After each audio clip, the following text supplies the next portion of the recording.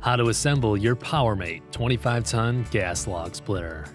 You will need the following tools to complete this installation. Once you have removed the contents from the shipping crate and inspected the components to ensure you're not missing any items, you may begin your assembly. Step 1.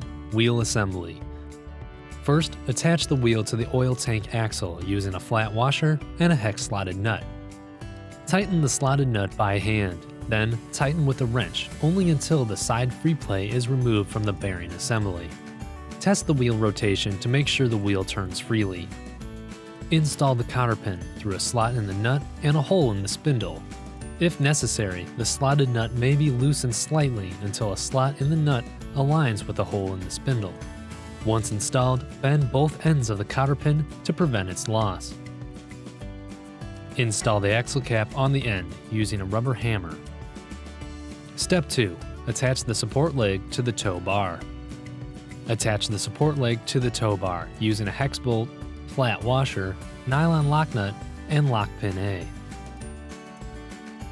Step 3. Attach the tow bar to the hydraulic tank. Attach the tow bar to the hydraulic tank and secure using 2 hex bolts, flat washers, and nylon lock nuts. Step 4. Attach the beam assembly. Attach the beam assembly to the hydraulic tank and secure the hinge pin. Rotate the beam to the horizontal position and secure it with the front lock pin. Step 5. Attach the engine to the mounting plate. Position the engine and secure it to the mounting plate. Put 4 hex bolts through the bottom of the plate.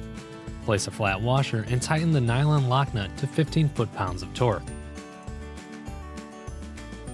Attach the clear oil pipe to the bottom of the gear pump and secure it with the clamp.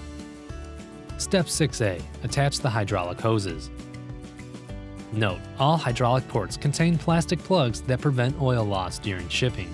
These plugs must be removed before assembly. Because the unit has been factory tested, there is some oil in these lines.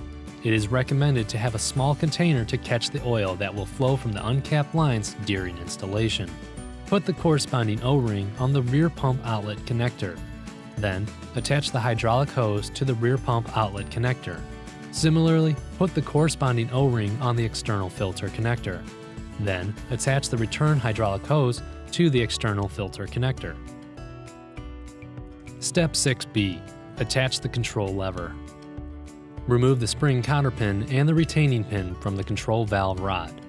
Rotate the control lever until the hole aligns with the hole in the control valve rod. Install the retaining pin through the control valve rod and the control lever. Then, secure it with the spring cotter pin. Step 7. Add engine oil. Note, a 16-ounce bottle of 4-stroke engine oil is included with your log splitter purchase. With the log splitter on a level surface, remove the oil fill cap or dipstick to check the oil level. Since the engine oil capacity is 16 ounces, or half a quart, empty the entire contents of the engine oil bottle into your engine oil reservoir. Note, the recommended oil type for this engine is 10W30. With the engine oil added, replace the oil fill cap or dipstick.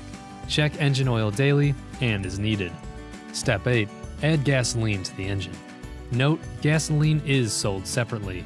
Use only fresh, regular, unleaded gas with a minimum 87 octane. The engine gasoline capacity is 0.7 gallons or 2.6 liters. Remove the fuel cap and slowly add fuel to the tank until it is half an inch from the top of the tank. Do not overfill. Screw on the fuel cap and wipe away any spilled fuel. Step 9. Add hydraulic oil. Note, hydraulic oil is sold separately. The recommended hydraulic oil type is 10-weight AW32 or ISO 32. With the unit on a flat level surface, remove the oil cap from the hydraulic oil tank.